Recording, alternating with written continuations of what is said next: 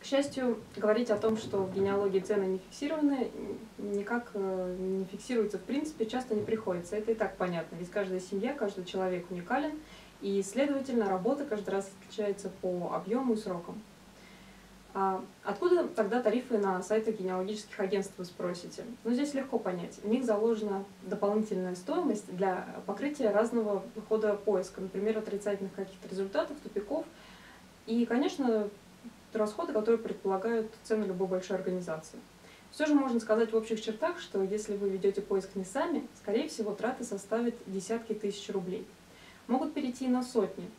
И не только если вы захотите просто знать больше, или поиск особо сложный, запутанный, а дело в том, что помимо качества проработки и вот таких вот нюансов, которые я перечислила, существуют просто сроки. Тут как раз никакой специфики. Если вы хотите меньше процесса, больше быстрого результата, если вы не хотите вникать в детали, у вас получается дорогая работа. Быстро – это всегда дорого. А главное, и это, конечно, субъективно, можно оспорить, но я вот точно уверена, что в генеалогии без толку. В конце концов, чьими бы руками не велся поиск, кто бы ни смотрел документы, это ваша история и ваше открытие. Они влияют на вас больше, чем на любого человека со стороны. И любая деталь найденного, там, например, найденное впервые отчество прадедушки, это бесценно.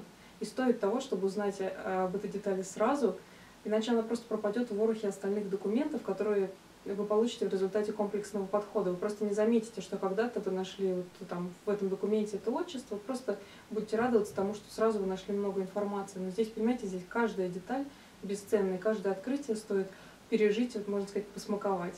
Поэтому я рекомендую вам вникать в детали, экономить деньги и не забывайте ставить лайки.